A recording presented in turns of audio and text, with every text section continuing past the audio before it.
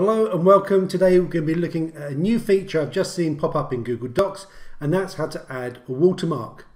If we go to the Insert menu in Google Docs, you should see the watermark option there. You might even see the New button. Click on Watermark and then you get the window open up on the right hand side. Simply, I then select the image. Now, as before, I can do this from my drive, photos, camera, uploads, etc. Choose the image I want to have as my watermark.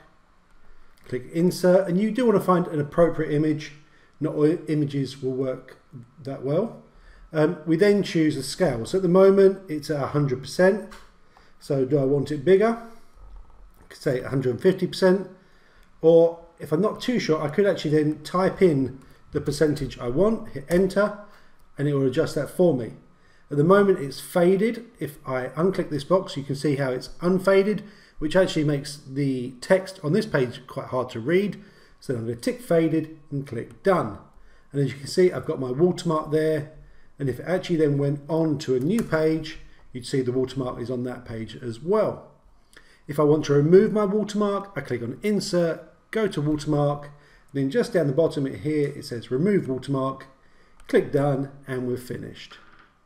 So I hope that's helpful in adding your watermarks to your Google Doc.